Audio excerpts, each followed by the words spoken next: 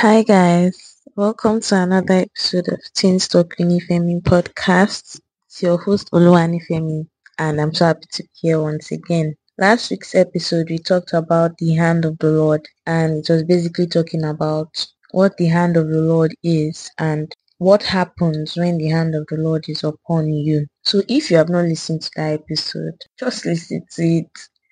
Just listen to it. You don't expect me to start begging to listen to it. So how my week went? My week was okay. My week was okay. And I want to apologize for the late release of this episode. I'm recording currently on a Monday. And I just want to thank those that were keeping tabs on me when I posted on my story that no episode was going to drop. Because honestly, I wasn't planning to drop an episode this week. I wanted to run away. But I'm grateful for the people that dragged me back, that said, oh, what's going on? And I just thought about it. I did a lot of deep thinking and I realized that I really should drop an episode today because I have to. Yeah, so I apologize once again. That being said, let's get into the business of the day. This episode is from the heart. Why? What is your why? Why do you do what you do? Why did you start that project? Why did you start that podcast? Why did you start that blog? Why do you create content? Why do you need to know your why? I'm going to title this episode, What is your why? And there is this particular question I ask myself time and time again. Nifemi, why did you start that podcast? Because there are times where I actually go so oblivious of the reason why I started podcast. I start depending on people's reviews, the number of plays I get on a particular episode, and times it might get so discouraging. I become discouraged and I'll not want to put out an episode. So then that's when I have to go back to why did I choose to do this?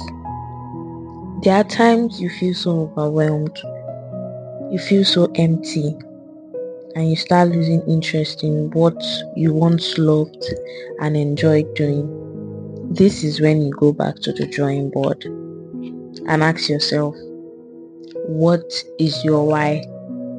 What is your major motivation or reason for what you do?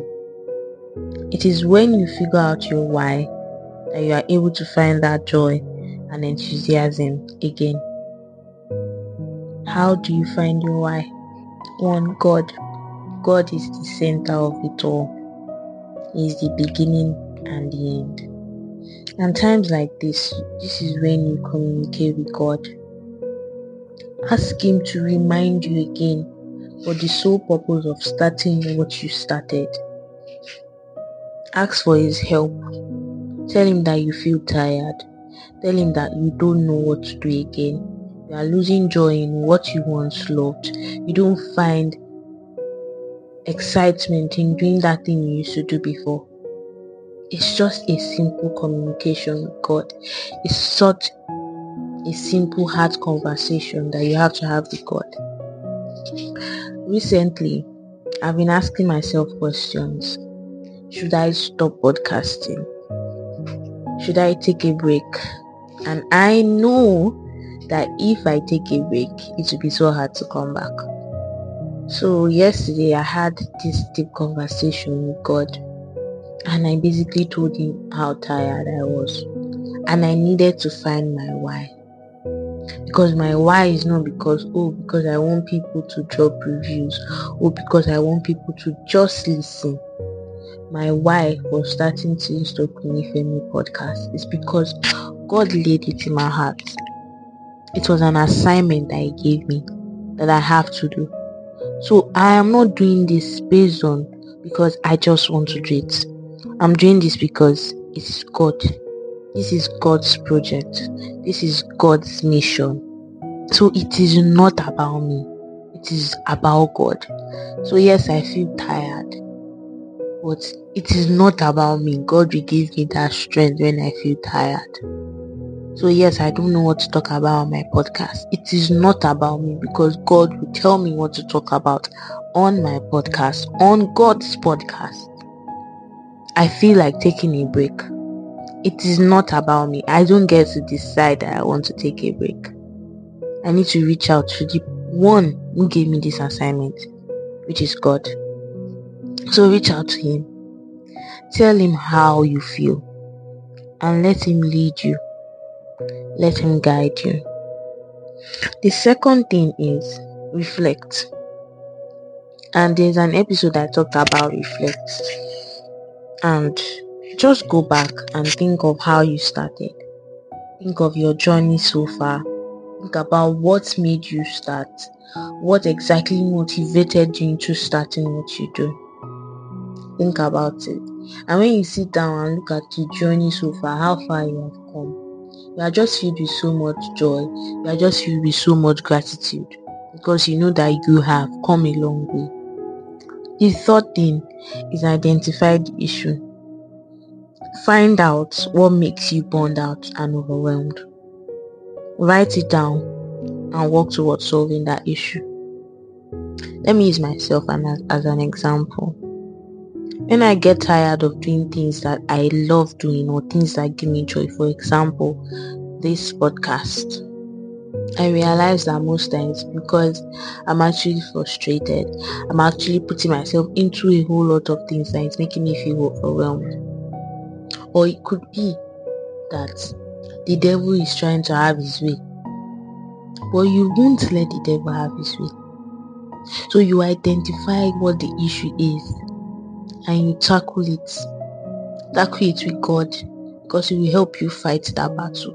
It will help you fight that issue. It will help you fight that problem. So identify the issue and work towards solving that issue. Don't just leave the issue lying there. Don't just leave that problem lying there. Work towards solving it. The fourth thing I'll say is believe in yourself. My dear, let me be honest with you.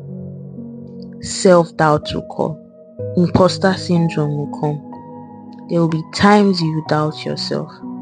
There will be times you feel inadequate. There will be times you feel you are not enough. But I want you to believe in yourself. I want you to believe in yourself. You are your greatest support system. You are your greatest cheerleader. People might say, oh, you did well in this thing. But if you don't believe in yourself, it's all a waste of time. So you really do need to believe in yourself. You need to be confident in yourself. You need to be bold and know that you can do it. You can do it. You can do it. And you can do all things through Christ who strengthens you. So believe in yourself today. Then the last one, don't give up. No matter the challenges, no matter the troubles and circumstances, no matter how tired you are, never give up. Sure, rest when you need to rest. Take a break when you need to. Give yourself a treat when you need to. Take care of yourself. But never ever say, oh, I give up, I'm not doing again. Never give up. There are times I've said to myself, I'm not doing again. I'm not doing this thing again. Like I have given up. There are times I've said to myself that I have given up. But it's just so wonderful to see how God is intentional about me. So even times I say, oh, I give up, sometimes I can hear God saying, you're deceiving yourself. Like, is it me you're telling that you have given up? Who are you to say that you have given up when I have not told you to give up? Never give up. Never give up. You feel tired, that's fine. Seek your strength from Jesus. Draw your strength from him, because he's the one that can give you everlasting strength. I want you to ruminate on these things and ask yourself that question. What is your why? And I pray that as you listen to this episode, God ministers to you and you are blessed by this episode. I want you to know that God loves you. And I know sometimes you feel like God does not love you.